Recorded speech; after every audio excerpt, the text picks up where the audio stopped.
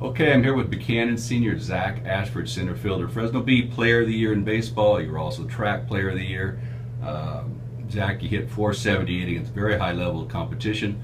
We're a team that won the Valley, and then number 3 in the state, number 12 in the nation, and you're going to Fresno State. So pretty rewarding year for you. Yeah, very rewarding. Just main thing I'm happy about is winning the Valley Championship.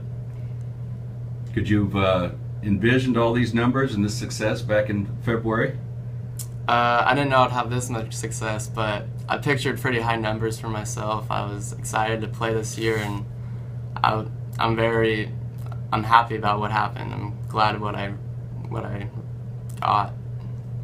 The one stat that really stands out to me, Zach, is only 2 strikeouts and 113 at bats. I'd be willing to bet that no one in the country, a high school player, had that kind of ratio, strikeouts to at bats. How do you account for your contact? And I know you had some pretty good coaching along the way, but how do you account for that? I'd like to say that my coaches really helped me mentally get prepared for every game, and 2 strikeouts, maybe that's really good, but it was rough when that happened, and it just, I'm glad that I hit the way I did, and just, yeah, 2 strikeouts too many.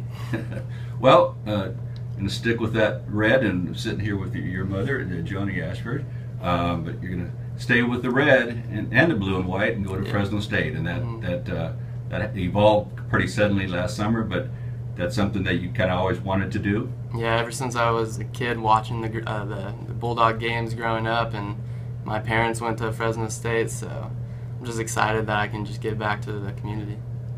Well, good luck to you. It's been great watching your high school career, and we'll certainly be following you as you continue as a Fresno State Bulldog. Thank you.